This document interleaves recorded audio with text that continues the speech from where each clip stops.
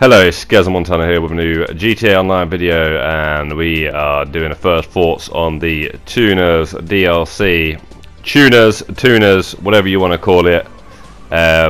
Some people say tuners, like the can, and some people say tuners, like the radio.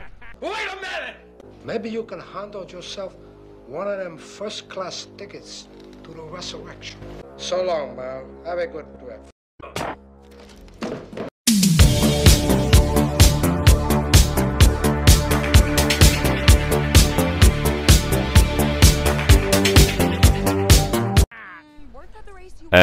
Basically, yeah, this is actually pretty good DLC for First Thoughts. I've pretty much tried everything out. I brought the auto shop, which is pretty cool. You've got like mini heists going on in there, contracts they're called. You've got the LS car meet, basically due to the popularity of people meeting up with their vehicles in random locations around Los Santos, like the airport or outside the LS Customs in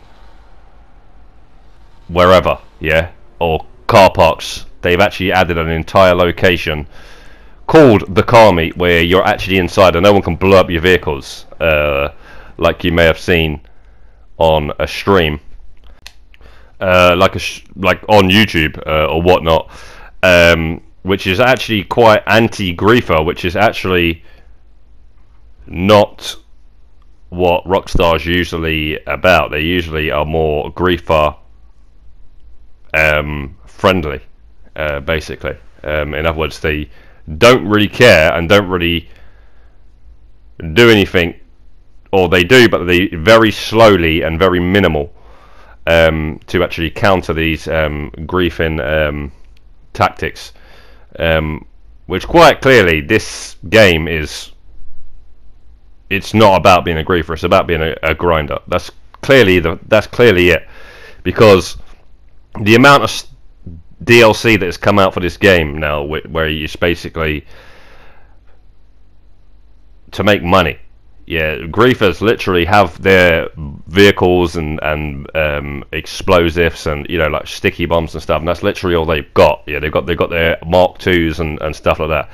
But all of this stuff can actually be used a lot more for actually grinding. So anyway, now that we've got that out of the way, let's just forget about that. Like, that's not what we're here to talk about. We're actually here to talk about this new DLC.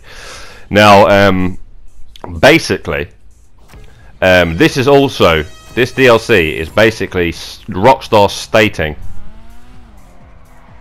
or I knew this anyway a long time ago, but there's not going to be another Midnight Club game. This is basically what Midnight Club is: free racing in the open city. Also, lobbies for racing against other people or the computer or whatnot. Although, unfortunately, we can't race against the computer and earn reputation points. That would have actually been really good, with some AI in there or whatnot. But hey, it's all good to go, because plenty of content has been added with this update, unlike the Blood Money DLC, which I might make a video on the Red Dead side of things, which I've not even tried much about, because I didn't even need to, because I already knew what it was about. What I don't seem to understand about that Rockstar with the Red Dead stuff is why you can't join lobbies and randoms join. You have to be in a posse, or you're playing it by yourself. Oh yeah, you can join a random posse if you want, but good luck after that, because they might be doing whatever the fuck they want to be doing. They might just be standing still in their camp. Yeah. Or they might just shoot you because they're dickheads. And then, you know, all you want to do is play with some people and get some missions done. Like in this, you can just go to, on your phone, contact mission, randoms already set it up, or you set it up, and then you invite people, or they'll just search for a job on their phone and they'll just join you. Same with the heist finals. or whatnot. You can just invite people. Once you've got the heist set up, or this contracts, which is not even a heist, but it's a mini heist, basically Fast and the Furious sort of stuff, which I kind of like, because everyone gets their own car. You don't just all sit in the back of one person's car or whatever, whilst one person drives. So yeah, anyway, back to just this DLC. Do apologise to go off again on there, you know, on one minute I went off on about griefers, then Red Dead. But yeah, it just baffles me why they not added that to that.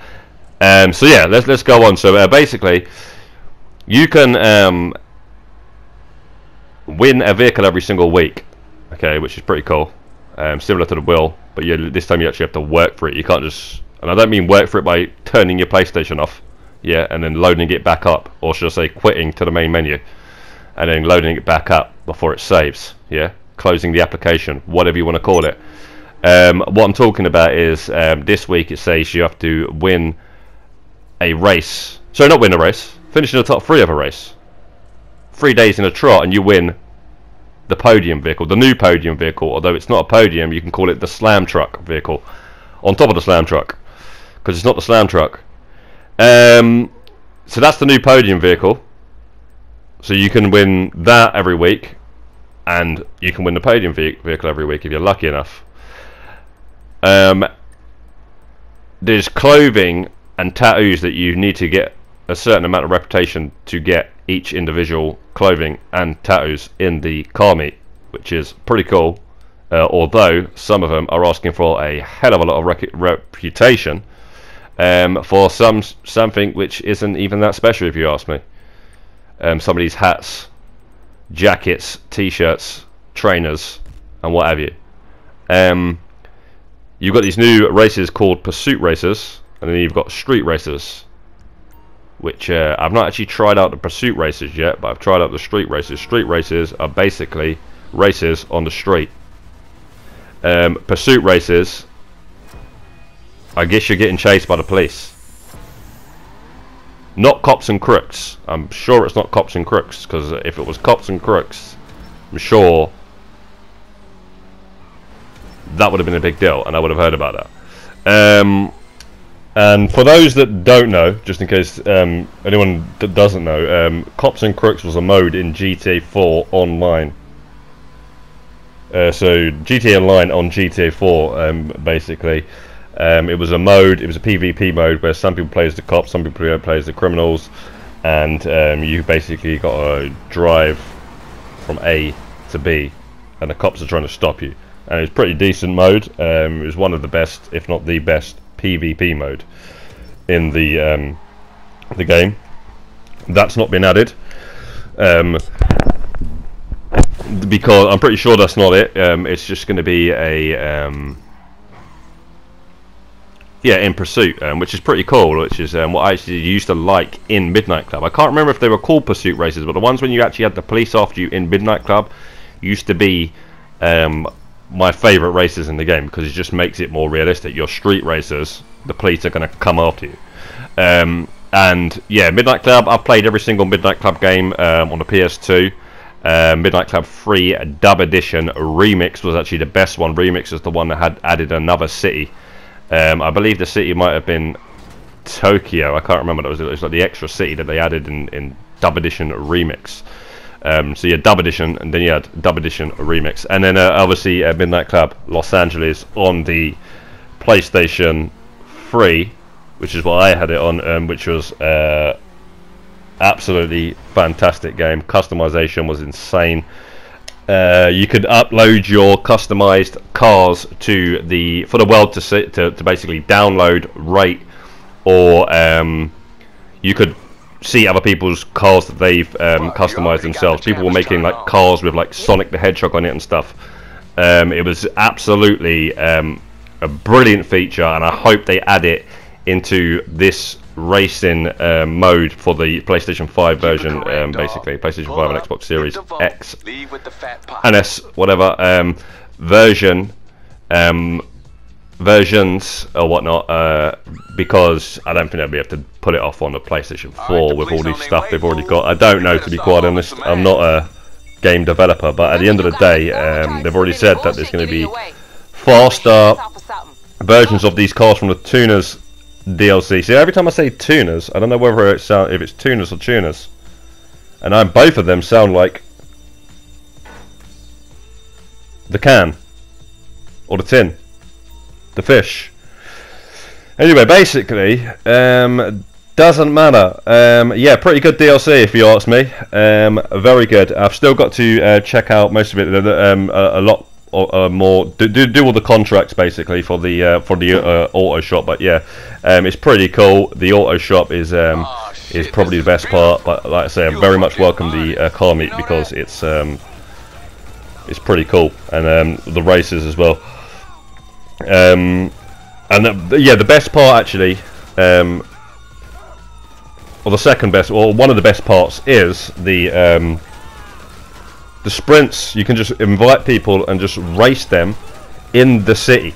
Yeah, I absolutely love that because yeah, it's more fun to race that way than it is to actually race in a race, because with all these cars and all these players and then the physics to the car in this game, I don't know, when you get a little barge, I don't know, I seem to always fly all over the place, and it's players do it on purpose. It's really annoying. It's really annoying. In Midnight Club, that's never been a problem.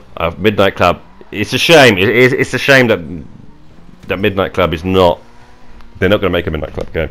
I can see them not make it. I don't know why. Midnight Club was my favourite racing game of all time. I used to say it was my favourite street racing game, but it's my favourite racing game because I like it way more than Need for Speed.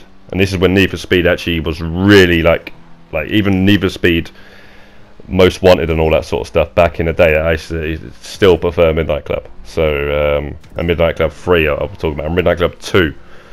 So yeah, anyway, basically that'll be the end of it. The next video we're going to make, we're actually going to on how to get all the ways to get reputation points.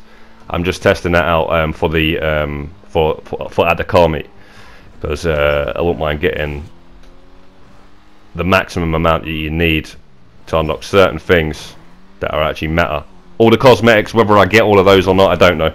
But yeah, that'll be the end of the video. Thanks for watching. I'll see you in the next one. Have a nice day. Godspeed. Peace out.